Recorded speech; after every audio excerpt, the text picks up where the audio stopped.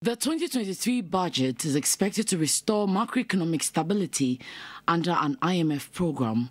For ISSER, despite the current woes of the Ghanaian economy, the country seemed to have borrowed beyond its sustainable threshold, with no buffer to absorb major shocks, hence putting a lot of pressure on next year's budget. ISSER wants government to adopt some key measures, which include reducing the size of government. Professor Peter Korte is the director of the institute. Look at revenue growth, for instance, 46% growth in revenue.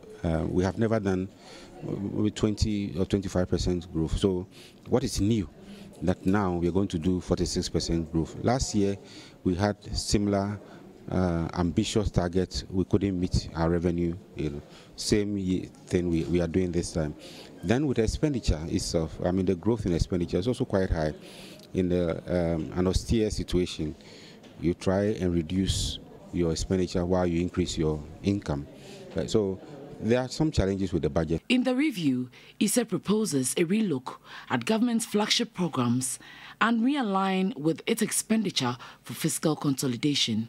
Education is taking 18 billion. Then agric is taking 2.15 billion. Trade and industry, 0.587 billion. Why the huge disparity in spending?